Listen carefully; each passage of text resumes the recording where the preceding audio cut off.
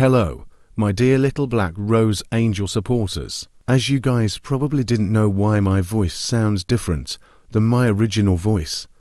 Well, actually, before I get it, I don't know how I did that. It's someone who tell me some tips that I just curious if I started to comment on other YouTuber videos for this question. And for now I finally see it's on CapCut, which is there's have text to speech button. Now I can use this voice for my some other new YouTube videos.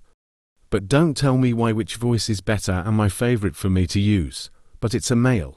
I use the male voice it's because I'm a transgender female to male Taiwanese cerebral palsy patients in real life who has a male main gacha OCs. If you guys already know, then I would be happy that you finally realized.